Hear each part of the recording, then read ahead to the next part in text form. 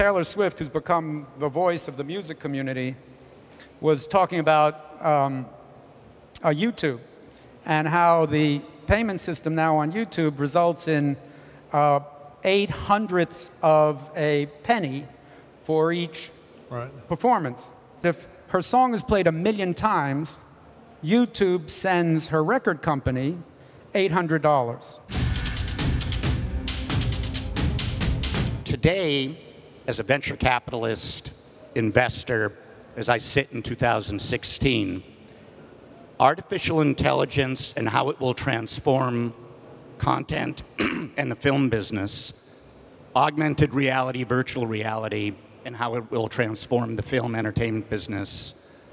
10 years from now, we'll have even more significant wealth creation, stockholder appreciation opportunities than what I believe we saw in social networks in 2005 and internet investing in 1995. When we do a radio station, we talked about this backstage, we're really companionship is the content we're offering. I'm your best friend sitting in that empty seat next to you in the car, keeping you company. And we build radio stations in the U.S. because we have an abundance of radio stations as a psychographic group. We find these people who cluster together and we create a format around it. The problem is that as humans, we have to find the patterns in this that hold these people together. AI is much better at that than humans are.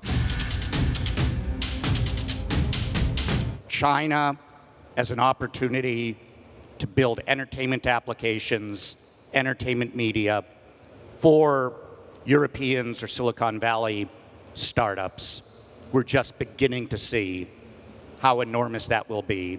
We know the high-level numbers, of course, but the underlying growth that we'll see over the next decade, given that we have a generation of media consumers who are 20, who are consuming more media. It might be Facebook Live, it might be different forms, but they're consuming more media than ever before.